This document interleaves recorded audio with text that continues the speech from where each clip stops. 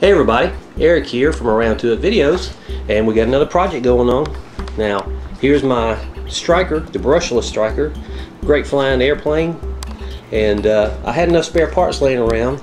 I decided I was going to make a second one to go along with it, and I'm going with a different paint scheme. I got gray on top and high visibility yellow on the bottom.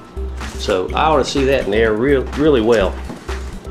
Also, here's the F-15. It's an EDF jet. You're going to get to see that fly real soon on the Peculiar RC channel. But here's what I wanted to show you today. The push rods for this plane cost $250, and the hobby shop didn't have them. They were out. Now, just on another note, the push rods for this plane is $4. Now, I'm going to show you how to make your own push rods today for less than $1. Alright, now we were talking about the push rods for this plane being $4. Now, that's a plane that I got from nitroplanes.com.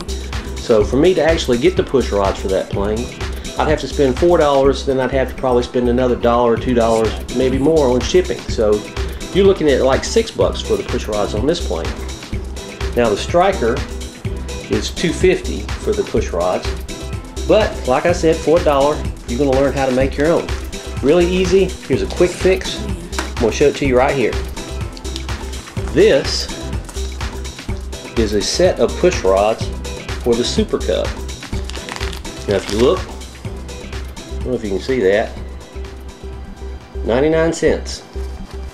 Now these are very durable, sturdy push rods, and you can see they're extra long. So these come in real handy. I buy these all the time when I need a set of push rods. I can just modify these for whatever I'm doing, and that's what we're going to do today. We're going to modify these push rods to work with my new striker. Okay, I've got everything laid out that I'm going to need to modify the Super Cub push rods to fit on my new striker. You're going to need a ruler and a couple of pairs of pliers or needle nose pliers. It doesn't matter, I'm just using needle nose for the video. And a pair of snippers, wire snippers. Alright, so first thing we're going to do, we're going to take a measurement here. Okay, it's about 4 inches. You can see that from the tip of the clevis to where the bend starts. Alright, so first thing I'm going to do, measure it off, and we're going to cut a little extra here. We'll say 5 inches, just to have some spare here. So let me go ahead and cut that. Okay, we've got it cut. We're going to go ahead and do the first bend, and we need to go back and make sure our measurements are right. You know, we got to get these things just right. Even though you do have play in the adjuster here on the clevis, you know, on this end, you do have a little room for error. We just want to make sure we're going to get our first bend exactly right. So I might just take this push rod off the plane so I can get an accurate measurement here. Alright, here we go. From the tip of the clevis to the first bend, it is just a tad shy of 4 inches. Looks like 3 7/8 to me. So we're gonna do our first bend like that. All right, well, we've got our first bend. All I did was take the pliers, put it on the push rod, and just bend it over.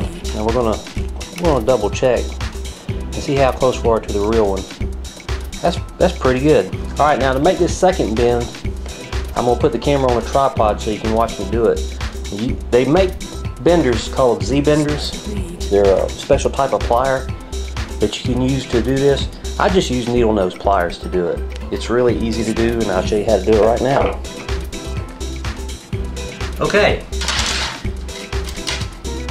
we've got the first bend all ready. Now we're ready for the second bend. Now this is going to be just a little bit tricky trickier since I don't have Z-bend pliers. What you want to do, you want to just get your first pair of needle nose pliers and hold it firm like that. And you can do this with 2 pair of pliers. You can do it with your hands, however you want to. I usually just use the second pair of pliers and bend it over just like this. Get the bend started and then finish it out with my finger, with my thumb. There.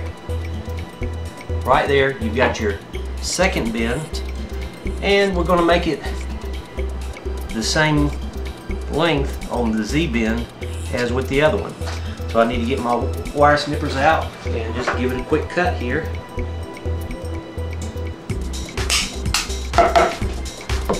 And there you go. For less than $1, I've got a perfect copy of the control push rod for my striker.